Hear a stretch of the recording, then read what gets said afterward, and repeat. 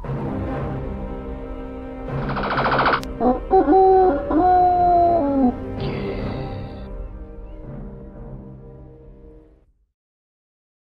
everyone, it's Nick here, and we're on the zxspectrum, and we're looking at a game which I don't think was an official release. No, I definitely know it wasn't. It's Boulder Dash 4, written by Conery and Ferry in 1986, and based around the original engine of Boulder Dash by a front runner in 1984, based on the arcade cabinet by First Star Software.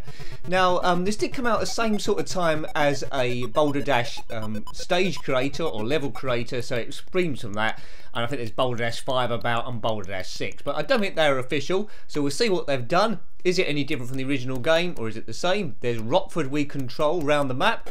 Now, the problem with the first game was the scrolling. This is quite colourful though, and does it have the same problem or not? Yes, it has the same problem. Look, Rockford's left the screen while the scrolling's a little bit behind. Now, the idea normally is to go round the maze collecting diamonds and not getting crushed by falling rocks if you cut a trench beneath them. I can't see any diamonds here at all, so what's going on? Right, I see. Now we need to release these creature things from the middle, bit odd for a stage 1, and if we hit them with a boulder, I think they then turn into diamonds, so that's what we're going to do. So it looks, same engine, looks like a bit of variety from the original Boulder Dash. That was a bit monochrome. Boulder Dash 2 had a bit more colour in it, and it's a nice choice of colours, but the graphics are exactly the same. Yes, so they chase you and then you die straight away. Yes, I'm not sure what to think of this one really. I mean, I didn't mind Boulder Dash, and then I played it on the Commodore 64 and it was a lot better. It's the scrolling which is the big problem with this one. Sometimes you need to move fast, and if the scrolling is slightly behind, it makes it quite awkward. You don't have to do the same stage each time, so we'll have a look at a few stages on this. Yeah, but if you had the editor, you'd probably be able to come up with something similar. Call it Boulder Dash 12 or something like that, and it doesn't really make it a new game. It's just an extension of the existing one, really. But good to see. So if you want to track down Boulder Dash 4, here it is. Now, I'm being chased by these alien things. I never really spent a great deal of time with Boulder Dash. There were a few clones about, including Earthshaker. But, you know, horses for courses really. If you like these games, you'll probably like this one as well. But essentially, it is Boulder Dash. I can't get away from that. I can't class this as a different game. Even the title screen is the same. On the thumbnail, I suppose, I might have to put the number 4 over the top. But it is Boulder Dash 1, just wearing slightly different clothes.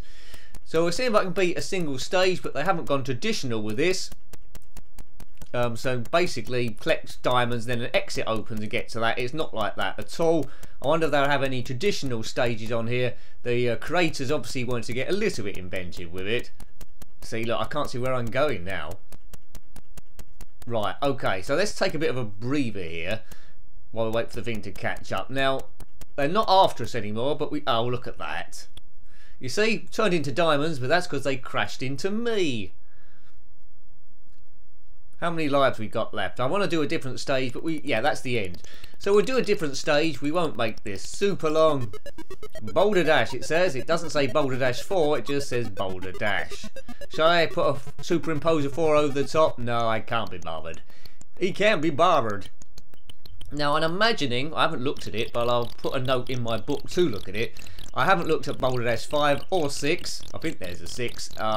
Yes, so we're doing a different stage this time. Looks like there's some gunk at the side. How does that move? I'm not quite sure. It might start spreading to the rest of the place. There's some steps there which we can't alter, or bits of green wall.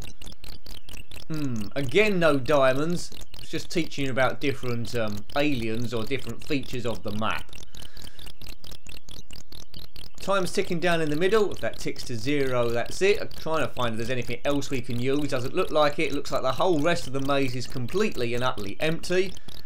There's a rock there and yeah, I thought that was an exit. That's a mine that can kill you, so don't go near the mine. So somehow we need to get that gunk over here, hit it with the mines, I think, and then it will turn into diamonds. Possibly.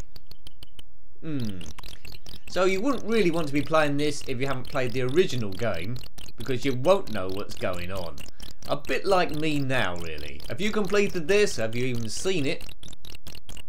Boulder Dash 4, check out the construction kit. I mean, you can't make too many different stages. Is that going to spread across the place? It's not doing anything. Maybe we could just run into it. Yeah, I'm not gripped about designing my own stages, to be honest with you.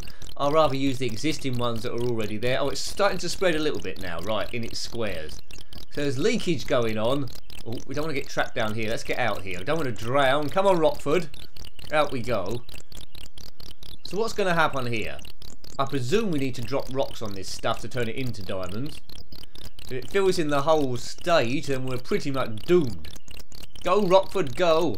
He's an odd sort of fellow. But do check out my review of Boulder Dash on the Commodore 64 if you haven't already. There's no getting away from it. That version does scroll a lot better, and it's a slightly more comfortable game. This is sort of like doing my eyes out a bit. Alright, so the rock... Oh, see, the rock dumps and that mine bounces up and down on top of it. Let's create a bit of gap in here. Right, it's got a long way to fall now. If we go underneath it. Right, here it goes. Oh, no! Why has that gone that way round? Wasn't expecting that. I was expecting gravity to take its toll. Don't know where that thing's gone now. There it is. Right, it can only go a route that we cut open. Playing with fire a bit here. Whoops. Okay, don't follow me. Right. Da da da da da da. Uh-oh. SpaghettiOs. Oh, come on. Throw me a freaking bone here. So I really had to get that thing chase me into the gunk which is spreading from the other side of the map. But you know, you live and you learn, and then you die and then you forget it all. Hooray! Are you a Boulder Dash fan, or can you not stand the game? Let me know below. I did review a version of Boulder Dash on the Commodore Amiga as well. I think that was based on Rockford's adventures, but that was I think it was a borderline budget game. It might have been even a public domain game. Didn't quite like it as good as this, but it's good to see it try to be converted across. The classic games tend to get converted quite heavily. Space Invaders, Pac-Man, Panic. Still a few versions of Panic we got to go, and of course Boulder Dash. The end. The end. Yes. Right. Okie dokie. 1 or 2 players. I'm the only player here. Try your different caves. I'm on the joystick. Right. Let's see if this gives us a traditional one. Doesn't look like it, does it? No. Right. There's the enemy there in the middle. Yellow border, red rocks. And they're after me already. Right. Okay. This is like a game of death chase. And, yeah, see, I can't see where I am now. Oh, there's some gunk there. Right. Okay, so that was successful. That's the first successful bit I've done in the video. That's turned them into diamonds. Can I collect these? I don't want to get crushed by them. Get out of the way, Rockford. Well, that's worked. Right, as soon as yeah, now the gunk's coming down. Right, okay.